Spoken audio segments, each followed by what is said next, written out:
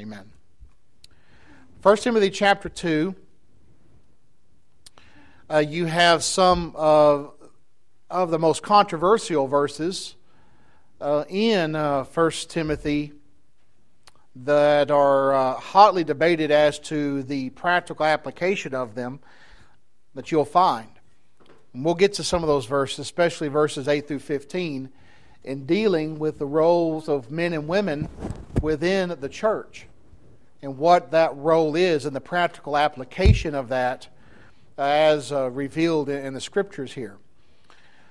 Paul says in 1 Timothy chapter 2, 1 Timothy 2 verse 1, he says, "Therefore I exhort, first of all, that supplications and prayers and intercessions and giving of thanks be made for all men, for kings and all who are in authority, that we may lead a quiet and peaceable life in all godliness and reverence."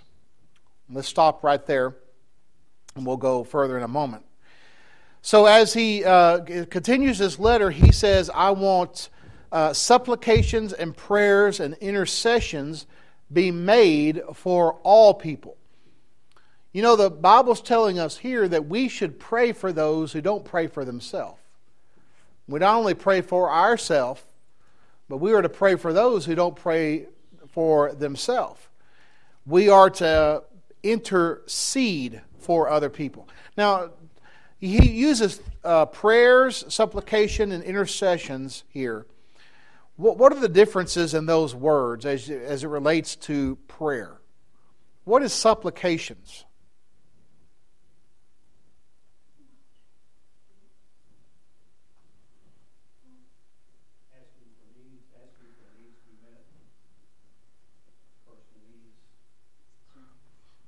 Supplications, yes, asking, petitioning God.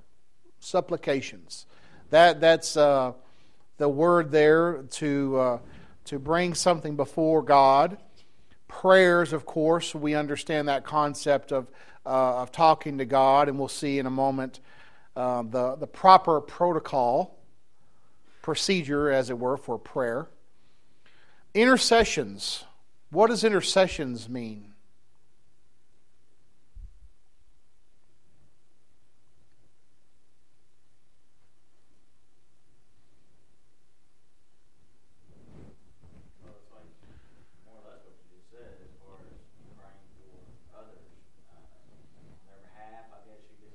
Right. Praying on behalf of someone else. Praying for someone else in the sense of we need to pray for one another. James reminds us when he does the announcements that we are to be praying for one another. That's intercession. Praying for ourselves and praying for one another. We make intercession for one another. That means to go on the behalf of another. That's what the word is referring to. Making intercession on behalf of someone else. So there are the intercessions that are to be made, and the giving of thanks made for all men. That's the word there, men, for mankind. And the reason why I'm pointing that out is because later on, another word is going to be used for men, and it's going to help us better understand some passages in this chapter. All humans is what he's referring to there. Mankind, the generic word for humanity. We are to be praying for individuals of this world. Verse 2. For kings, all who are in authority. Why? That we may lead a quiet and peaceable life in all godliness and reverence. So we are to be praying for those who are in authority. And that even includes those that you don't vote for. You may oppose politically. But we are to be praying for them. And that we might, and he's talking here when he says we might lead a quiet and peaceable life in all godliness. This is the end result, and this is the goal of praying for our leaders, so that we in society will have a quiet and peaceable life in all godliness and reverence. That should be the goal of praying for those who are in authority. So, on a practical level, seeing the wording here in verse 2, what should we be praying for as American citizens?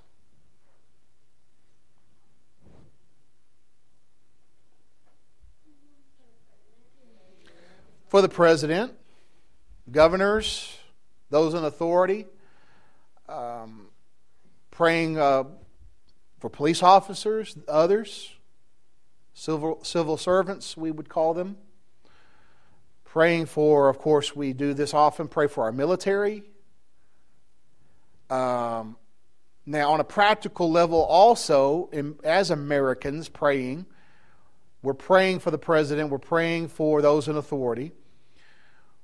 What should we be praying for that relates to a peaceable life with godliness and reverence? What are some practical things there?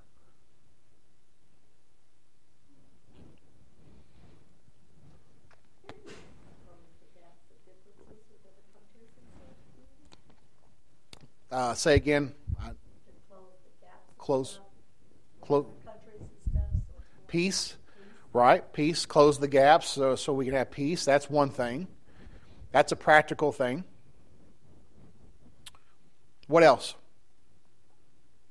Well, I think it starts with kind of obvious that one, they'll come to know God, know the truth. Mm-hmm. That would be one of that's the way I would start it off. And then also I'd be praying that their eyes would be opened also to things as of like abortion and stuff like that. Maybe their eyes are open, that it is a lie, that their mind or heart be changed to those right. things.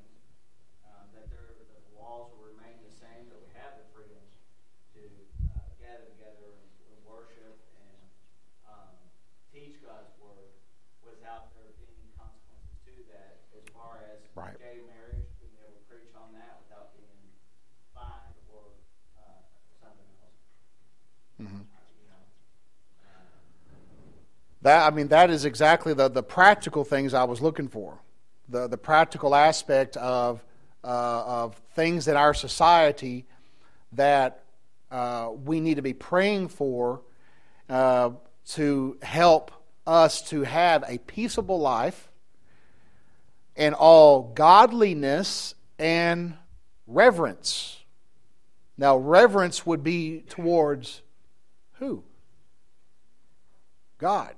So we want a society that's reverent toward God. We want a society that is a life that has godliness as the rule of it, and have peace in that life, not being persecuted for speaking out against certain things. Like some brethren in some nations have the problem of dealing with even having an assembly like this. This would be illegal, what we're doing this morning in some nations of the world.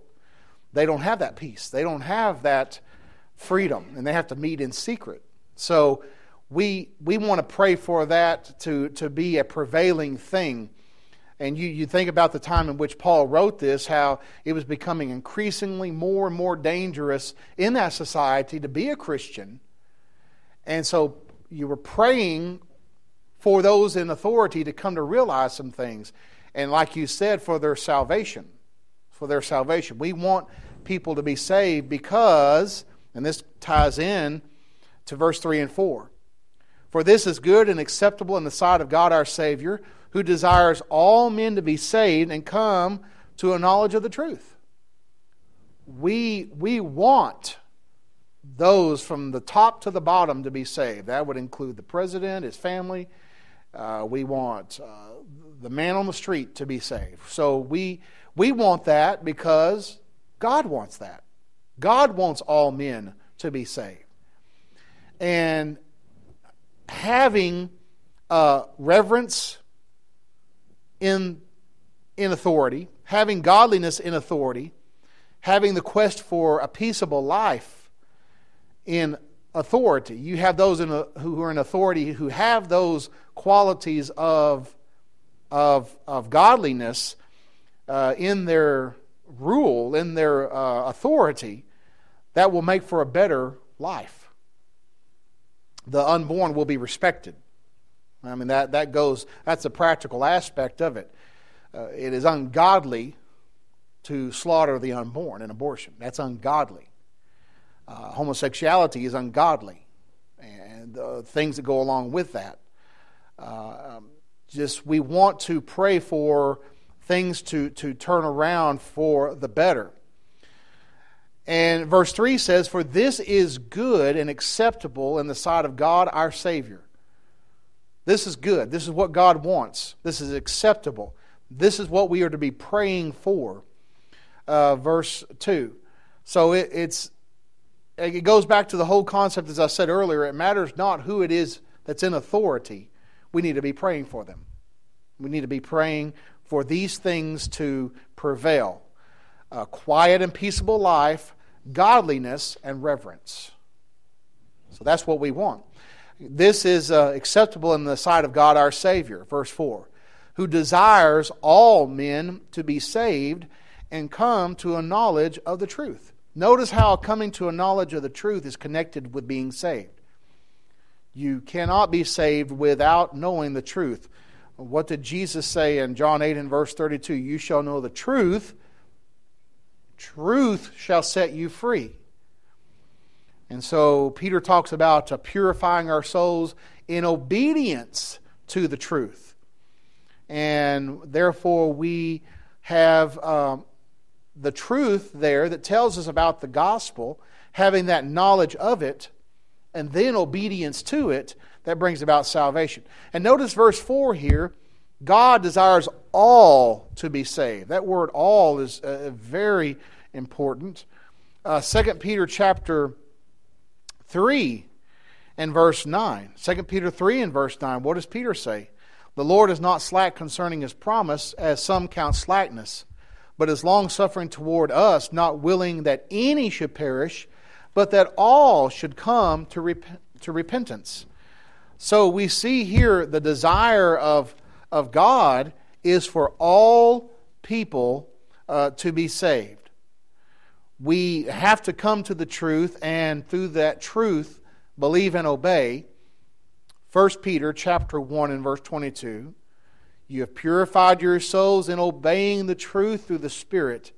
In sincere love of the brethren, love one another fervently with a pure heart.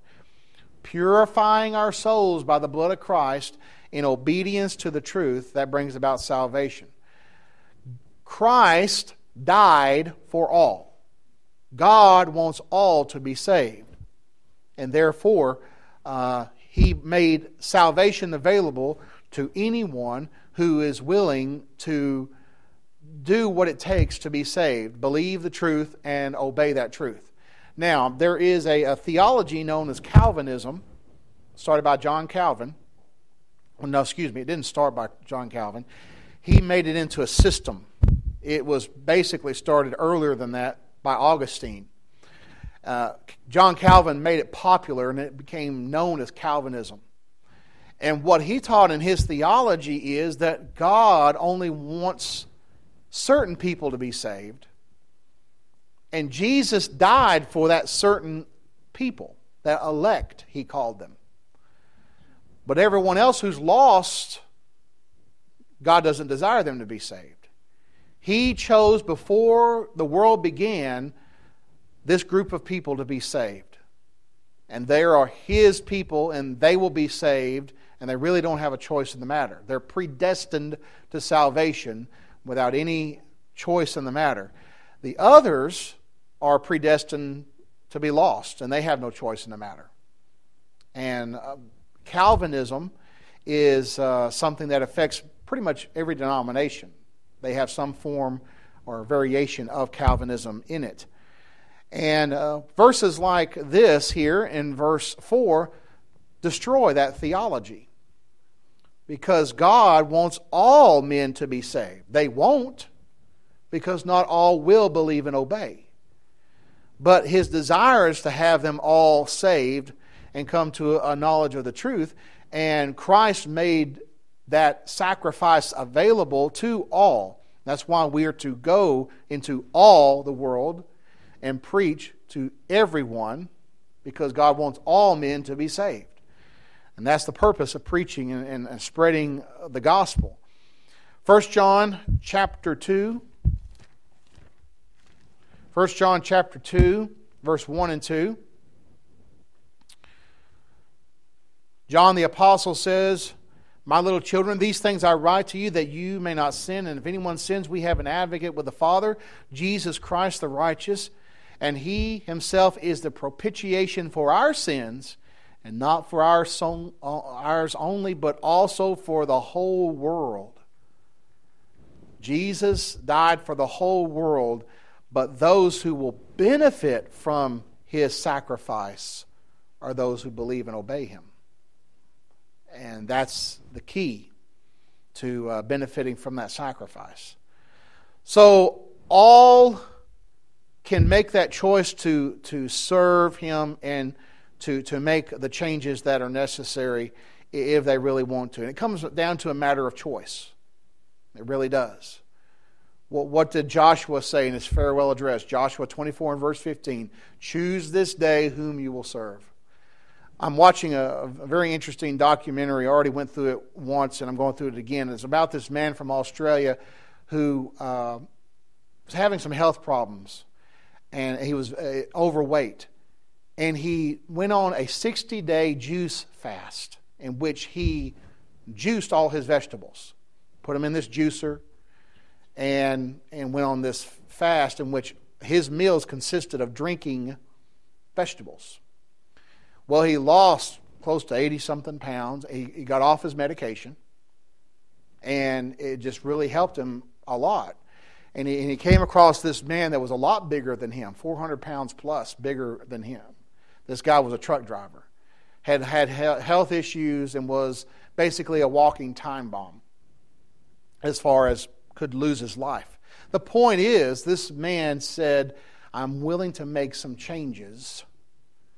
And he did, and it wasn't easy. Long story short, the man now, who was 400 and close to 430 pounds, is now 220 pounds because he made changes. He could do it. The point is choice. And it doesn't matter how far gone you are. You would think someone who's 400 plus pounds, that's too far gone. There's no way. But he was willing to do it. Willing to change. And it matters not. When it comes, you put that in the spiritual realm, and it matters not how far gone you are. If you're willing to turn to Christ, do what's right, then the benefits of salvation will be yours. So we see that here, that God wants all men to be saved and come to a knowledge of the truth. Verse 5, "For there is one God and one mediator between God and men, the man, Christ Jesus, who gave Himself a ransom for all." There's that word "all" again. "To be testified in due time." So God, our Savior, verse 5, is one God. There is one God and one mediator between God and men, the man, Christ Jesus. Now, mediator, what's that? A go-between is pretty self-explanatory there in the verse. One mediator between God and men, the man, Christ Jesus. There's one God, the Bible teaches that from cover to cover. That one God consists of three persons, the Father, Son, and the Holy Spirit. And the Godhead, there is a mediator within the Godhead, the man, Christ Jesus. See, God and men there in verse 5 were separated due to sin. Isaiah 59, 1 and 2, sin separates us from God. There had to be someone to be the mediator, the go-between, and that was the man, Christ Jesus. And by the way, this shows here, this verse, that when Jesus ascended back to the Father, He still had His humanity. We actually talked about that in our sermon this morning. He's in a glorified condition. Our bodies will be conformed to His glorious body. when he returns. So he still, when Jesus took on flesh, when he left heaven and went back to earth, he left earth and went back to heaven. I got that backwards. After his resurrection, he left the earth and went back to heaven. He did not give his humanity up. What does the Bible say in Acts chapter 1? He ascended into heaven, was received up into a cloud. So he is still the man, Christ Jesus, but he's in a glorified condition, glorified state. And so he has that work as a mediator between God and men. What's another word that we find, especially in the book of Hebrews, that deals with this? Besides the word mediator, what's another word? The book of Hebrews really emphasizes this. What? High priest. High priest. Who are the priests in the New Testament? Christians. Every Christian is a priest, and there's only one high priest, Christ. Only one mediator. Look at Hebrews 2 and verse 17. Therefore, in all things he had to be made like his brethren, that he might be a merciful and faithful high priest in all things pertaining to God, to make propitiation for the sins of the people. For that he himself has suffered being tempted, he is able to aid those who are tempted. He's the high priest. That's that mediator. Hebrews chapter 4. Verse 14, Hebrews 4:14. Seeing then that we have a great high priest who has passed through the heavens, Jesus the Son of God, let us hold fast our confession. For we do not have a high priest who cannot sympathize with our weakness, but was in all points tempted as we are, yet without sin. Let us therefore come boldly to the throne of grace, that we may obtain mercy and find grace to help in time of need. Mediator, the high priest. And so you find that concept emphasized over and over throughout the book of Hebrews. Hebrews 8 and verse 1. Hebrews 8 and verse 1. Now this is the main point of the things we are saying. We have such a high priest who is seated at the right hand of the throne of the majesty in heavens.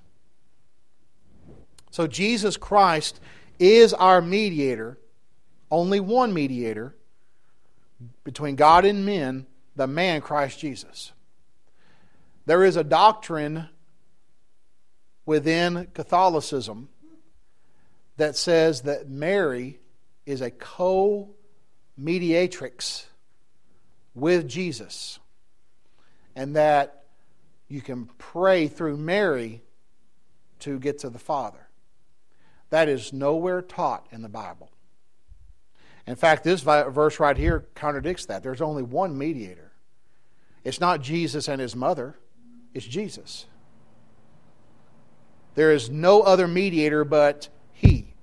So that means we don't have to go to a confessional booth and confess our sins to the clergy, to some man in a booth. When we approach God through Jesus Christ, who is our mediator, who is our high priest, and we receive the forgiveness of sins when we do that. Look at verse 6. Who gave himself a ransom for all to be testified in due time, for which I was appointed a preacher and an apostle. I am speaking the truth in Christ and not lying, a teacher of the Gentiles in faith and truth. A ransom. What's a ransom? How do you define a ransom?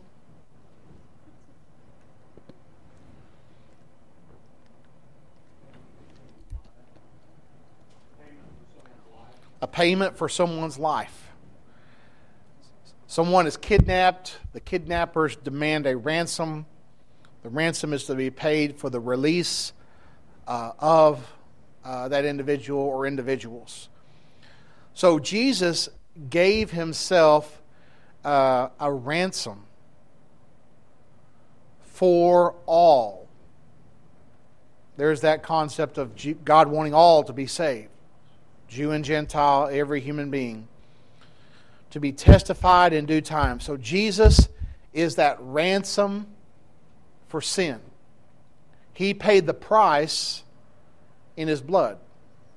He died on the cross and paid His price, the price of salvation, by His blood.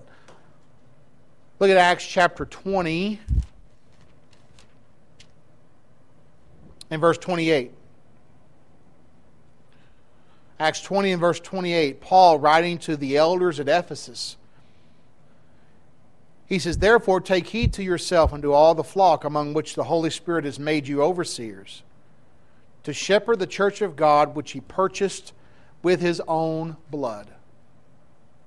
So the ransomed are the Christians in the church, ransomed by the blood of Jesus Christ. He gave Himself, He shed His blood to save others, to make that payment for sin so that others could be set free from the consequence of sin. It's like a person giving themselves as a ransom. Take me instead. You have someone who has hostages and someone says, take me instead. I'll step in.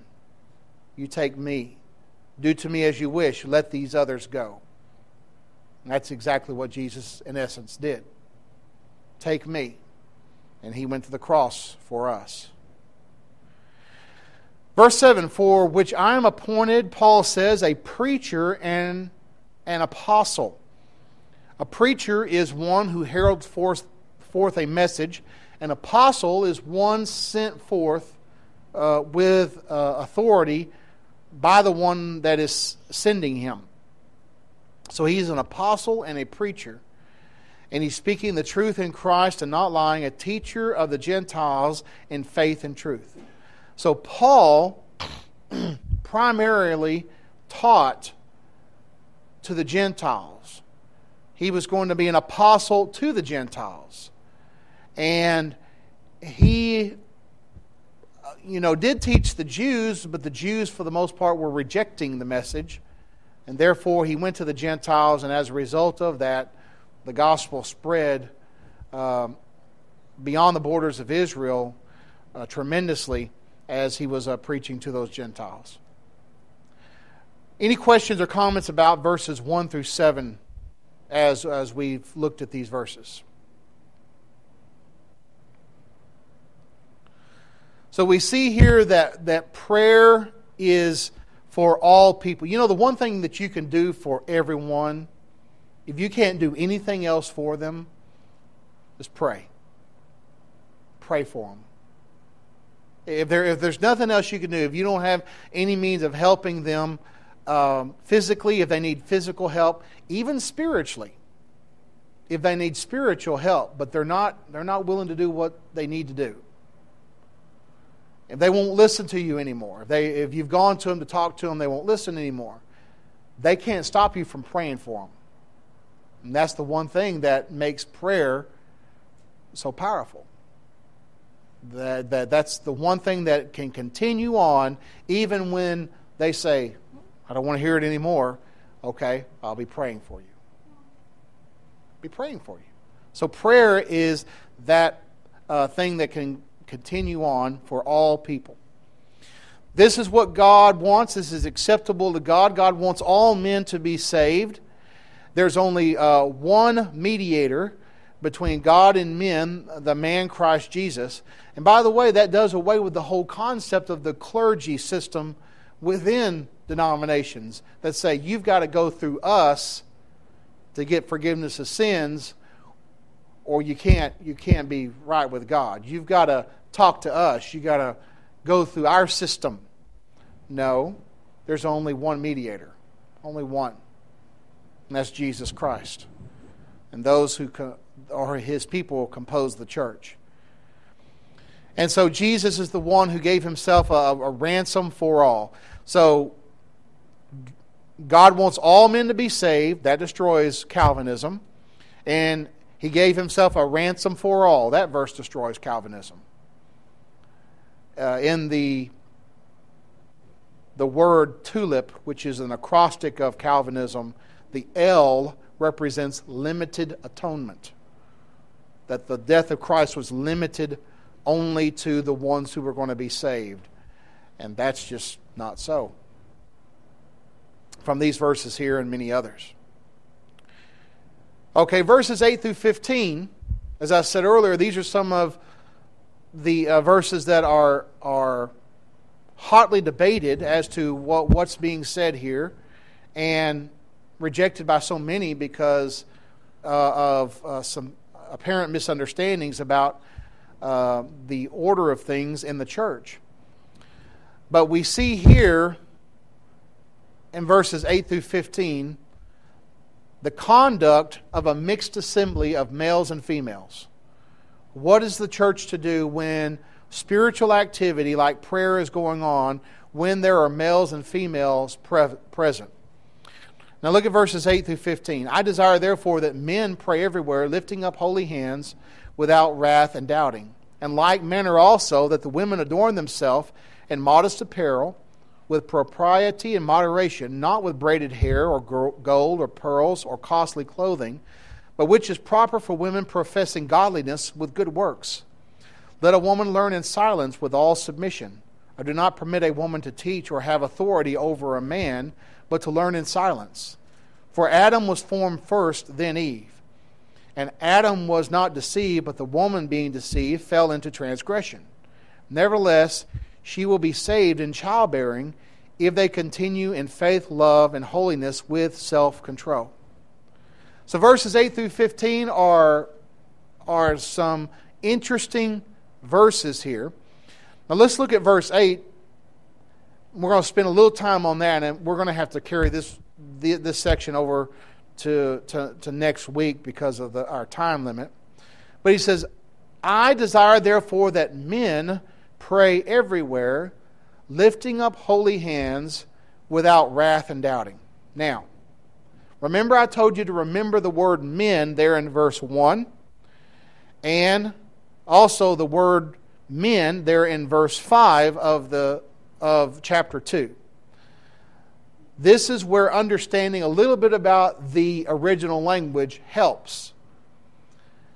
And anyone can study that and check that out with the resources that are available to us.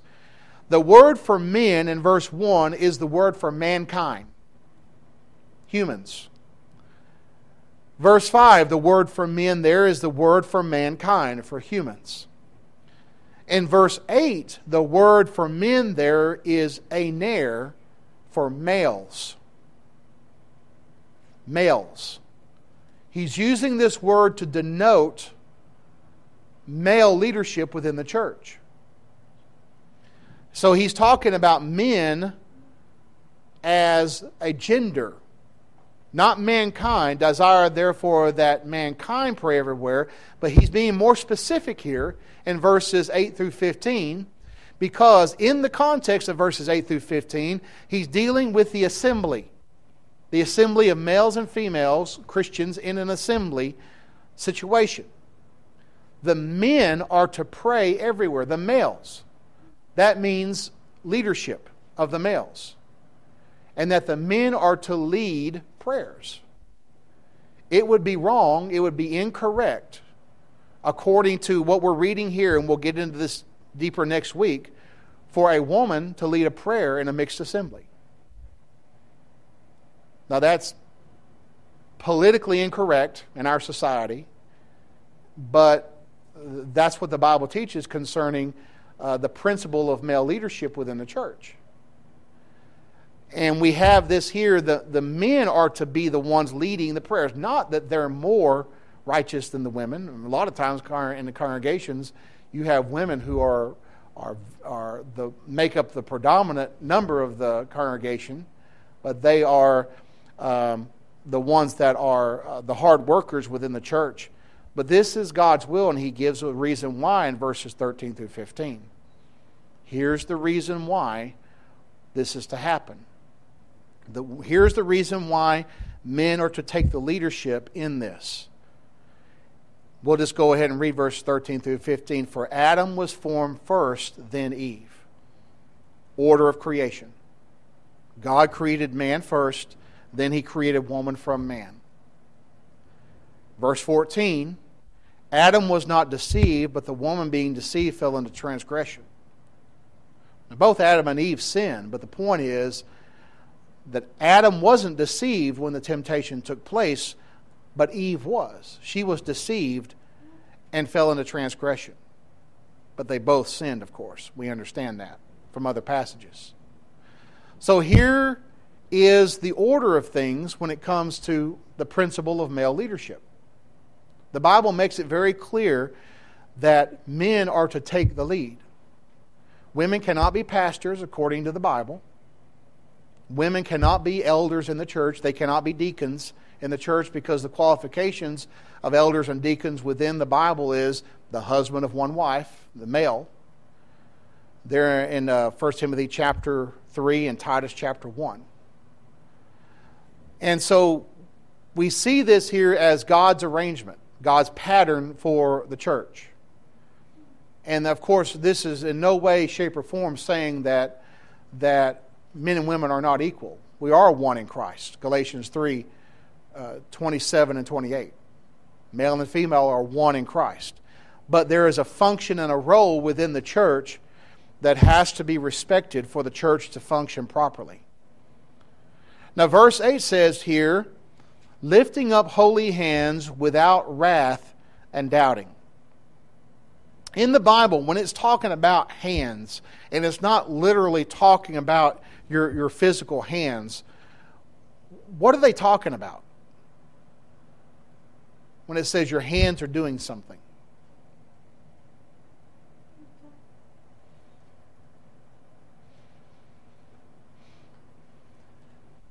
In the book of Ecclesiastes, when it says, whatever your hands find to do, do it with your might. What is that referring to?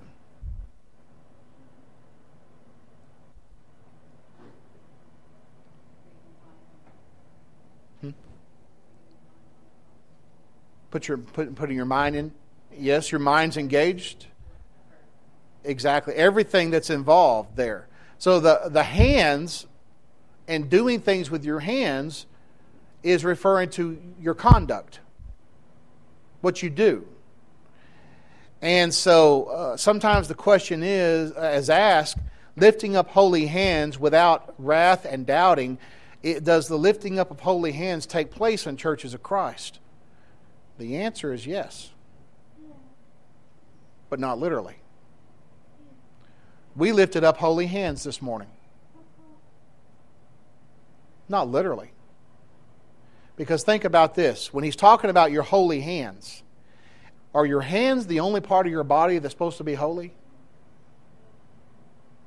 No. So when he's talking about lifting up holy hands, he's talking about lifting up holy lives to God.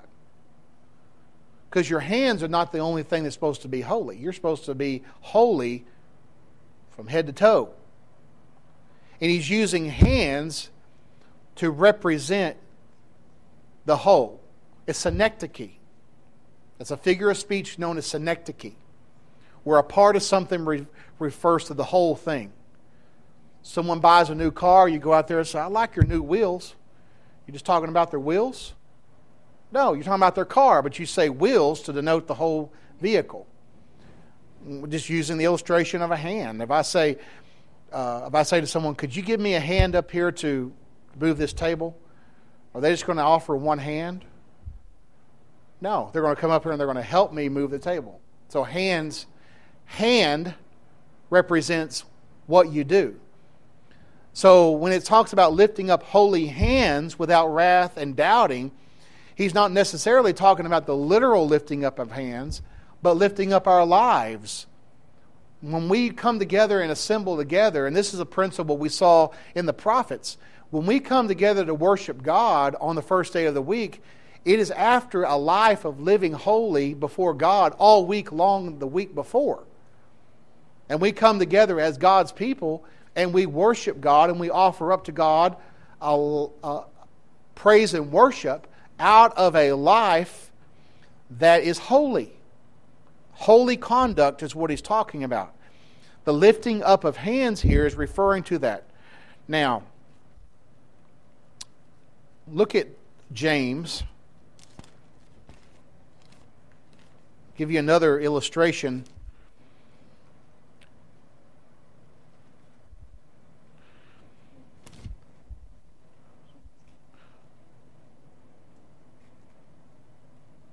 James chapter 4 and verse 8. Draw near to God, and He will draw near to you. Cleanse your hands, you sinners, and purify your hearts, you double-minded. Lament and mourn and weep. Let your laughter be turned to mourning and your joy to gloom. It's talking about having sorrow over sin. Humble yourself in the sight of the Lord, and He will lift you up. Now, I want you to look at verse 8. James 4 and verse 8. Draw near to God, and He will draw near to you. Cleanse your hands, you sinners. Now, is our hands the only part of our body is supposed to be cleansed? No. Is he talking about literally washing your hands? No. He's talking about your conduct. Clean up your conduct. What do we say sometimes? Clean up your act. That's what he's saying here. You've got to clean up your act. Clean up your conduct. Cleanse your hands, you sinners. Purify your heart, you double-minded. He's going back to the source, and the source is your heart.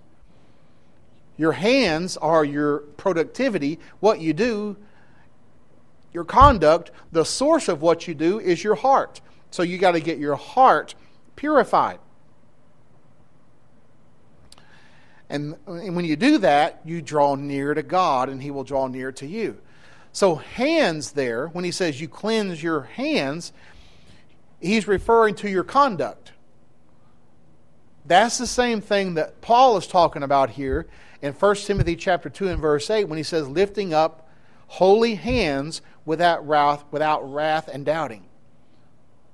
It's lifting up holy lives. So if someone asks you the question today, hey, did you lift up holy hands in worship? The answer should be yes. And it should be modified with, here's what the Bible says about it.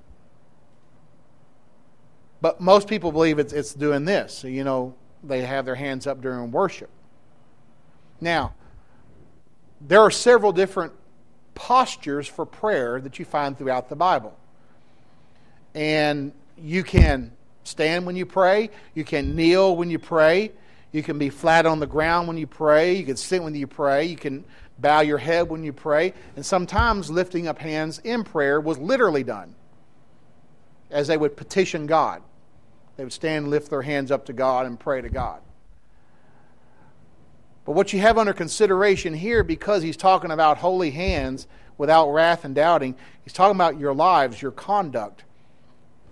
And so the hands being lifted up is not necessarily lifting literal hands, but lives devoted to God. And those are the ones, in the context there, verse 8, the men who are leading are men who are living holy lives before God. Now, time is up. We'll be studying further verses 8 through 15 next week, Lord willing.